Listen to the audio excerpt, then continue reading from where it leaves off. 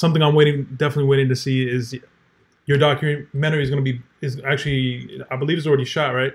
They did like a special, like something like a O.J. Simpson.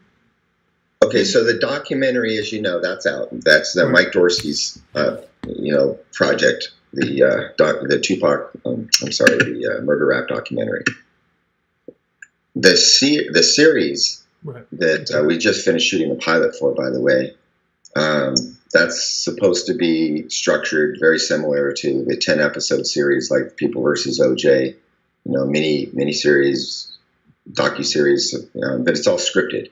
Mm-hmm. Great actors, great writing, fantastic director, and it's all with USA Network. And I'm really, really looking forward to telling the story in that forum, so that people can see this all get kind of acted out.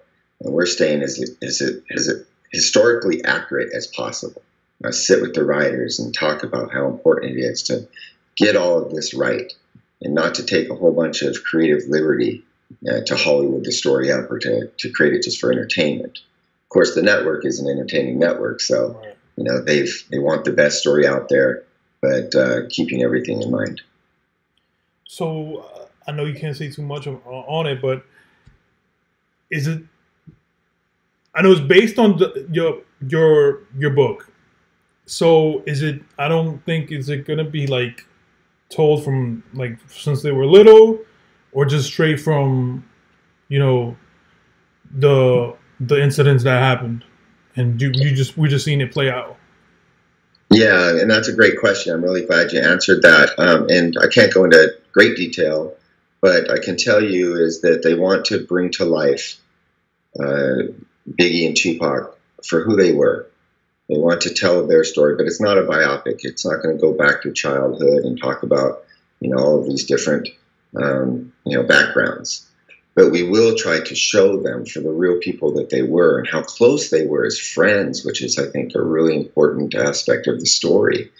And that how this drama drove a wedge in the middle of that. And so there is a very intentional approach to make Biggie and Tupac be introduced to the world for the general audience.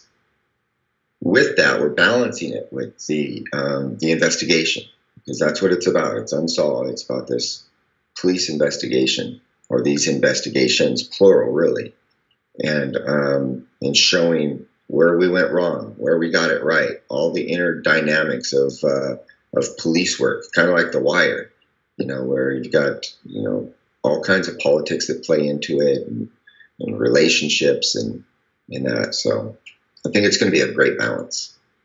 I definitely can't wait to see it.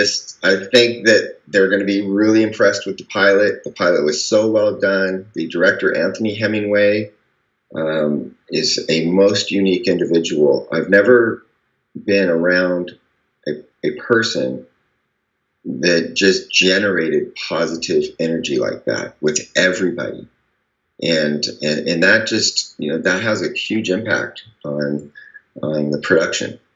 And he's amazing creatively. He's just a sweetheart of a man. And then the writer, Kyle, has really nailed the dialogue.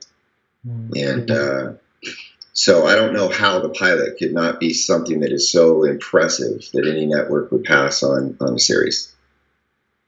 And then, but I'm not in that industry, so they may see things I don't know.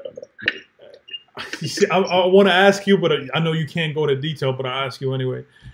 Can we see it spread out after the pilot is approved, spread out into different parts, like the series, like it was on the OJ versus People? Yeah, from my understanding, and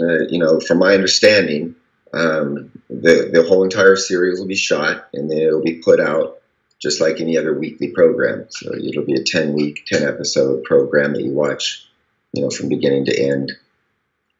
It won't be like a pilot out and then 6 months for the series. That's not what I understand they're trying to do. Oh, thank God. I was going to flip out.